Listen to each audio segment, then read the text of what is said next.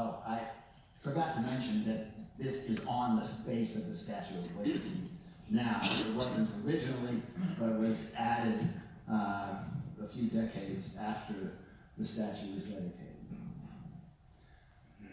Not like the brazen giant of Greek fame, with conquering limbs astride from land to land, here, at our sea-washed sunset gates, shall stand a mighty woman with a torch, whose flames the imprisoned lightning, and her name, Mother of Exiles.